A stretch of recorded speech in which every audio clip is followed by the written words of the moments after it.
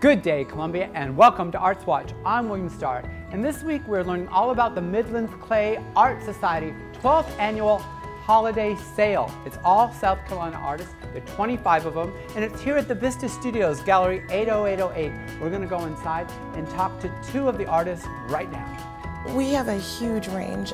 We have sculptural work, functional work, mugs and bowls, decorative work, beautiful centerpieces that people have made.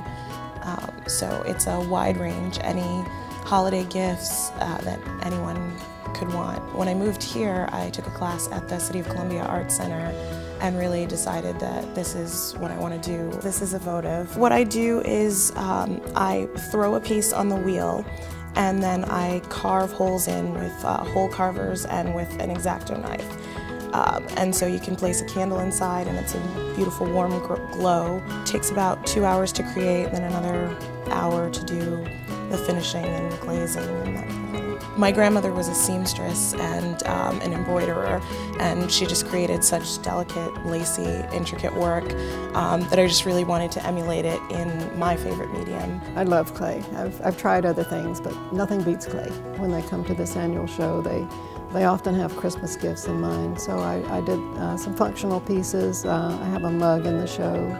Oh, I guess I first took a pottery class when I was a teenager, but then, you know, I dropped out of it for years and years and started up again when I was approaching retirement time. And so I finally decided this is what I really want to do with my time, is be an artist.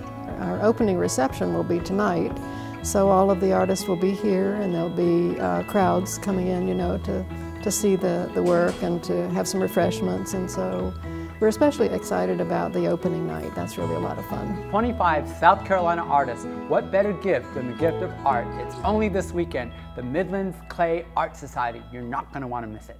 I'm going to throw it back to the station. Thank you for watching Arts Watch. And from my friend Rudolph, have a good day, Columbia.